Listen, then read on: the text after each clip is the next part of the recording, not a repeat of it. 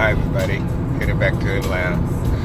Just as always, when you do an impromptu presentation in a public place and people and the city is moving about you, it is very easy to become distracted.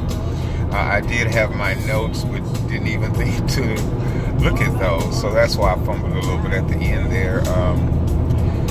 Bringing back up Bobby Hemming again, because I really did want to share some things about him and about Martin Luther King that I left off. You know, yes, we are aware that he was a government agent, but I also want to talk about some of the ways that impacted black people and all people on the planet. And I did make a few notes here about it, so I want to go down as I continue on my drive back to Atlanta. I also had read, I believe somewhere, that even Rosa Parks was a government agent. You know, I used to do a lot of posting on Facebook, and I would post information about the civil rights movement, and on that picture that I saw, she was positioned there on the bus. She was all alone, and behind her and near the back of the bus was, you know, a white man who very easily could have been an agent if they were crafting this whole thing. And you know, I was thinking about Cobb Street, where my grandmother lived, and all that she went through, being a product of, I believe, a sharecropper or someone, or something odd about that situation that the family really doesn't perhaps know or like to talk about. But she was, like many mixed children at that time, were given away to the other side of town. But Cobb Street, where The Long Walk Home was filmed with Whoopi Goldberg and Sissy Spacek, you know, when I was watching that, it just reminded me so much of my grandmother.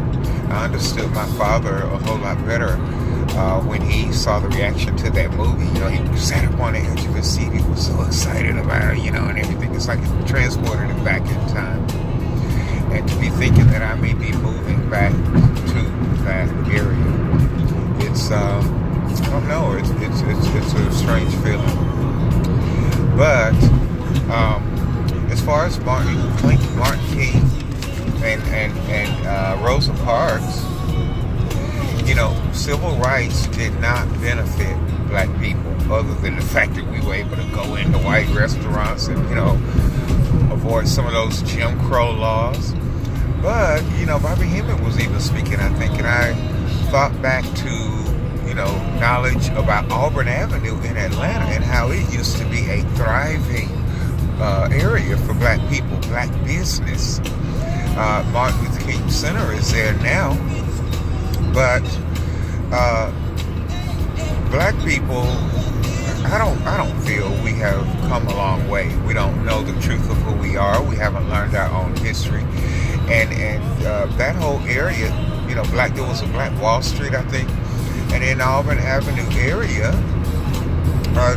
they came in and tore that down, and so all of a sudden they promoted Martin King and integration.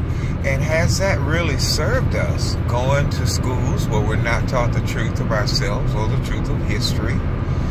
And then businesses, you know, we had black banks, insurance companies, and, you know, we're thriving. And now we don't have any of that. But that area over there today, Auburn Avenue, they built a trolley system coming down that street and all around down Peachtree, where the Martin Luther King marches and birthday celebrations took place there. But it's different now. And Bobby Hemming has explained that civil rights did not serve us. It took our businesses away, and effectively, through affirmative action and all those type of programs, when we were thriving on our own, we then went to work in white corporations, and all our genius and all our expertise and hard work for a $30,000 a year job, you know, on the good end back then, you know, it's just like they turned it around and we're slaves again. And so, what was the benefit of all of that?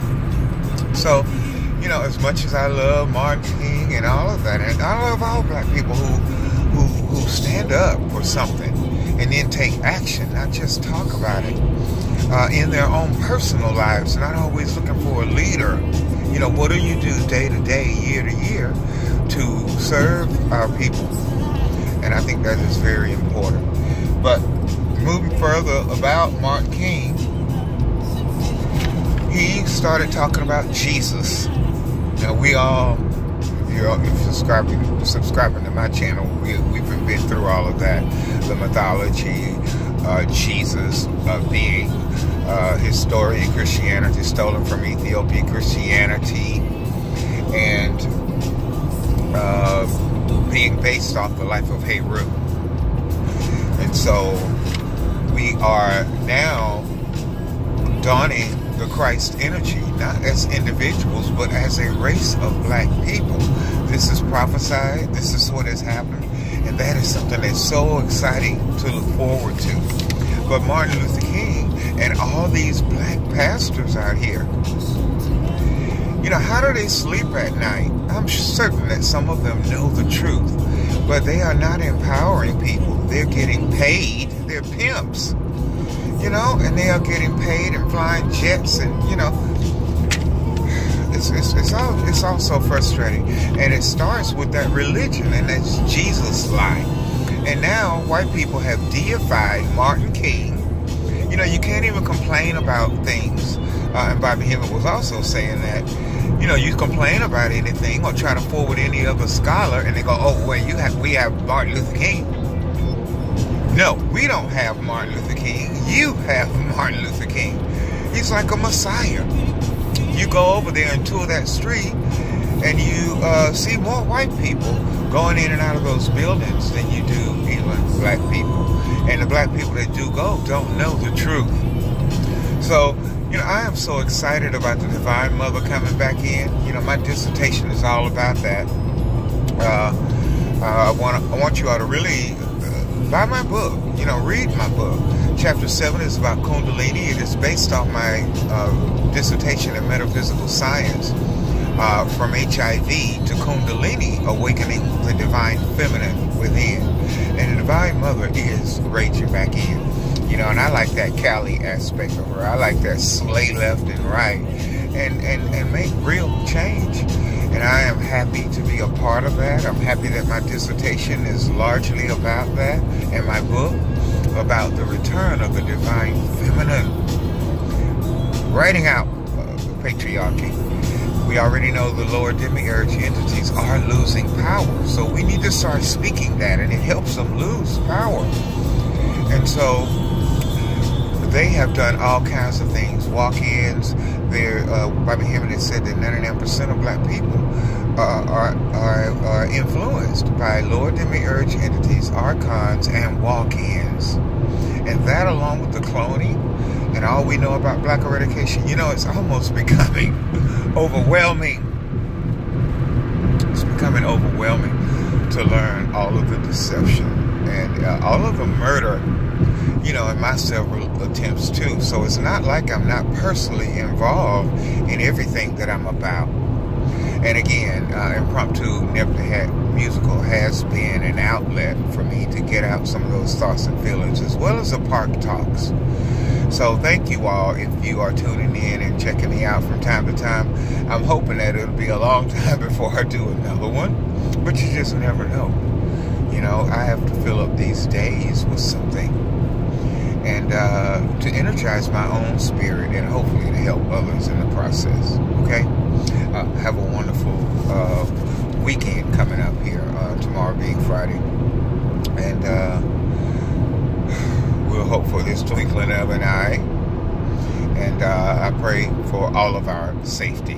Alright? I am Dr. David Q. Lester, Kabir Amin Ra Ampur Sarsena Rakti, Metaphysical Science, the Conscious Doctor, Rainbow Warrior, to Ra.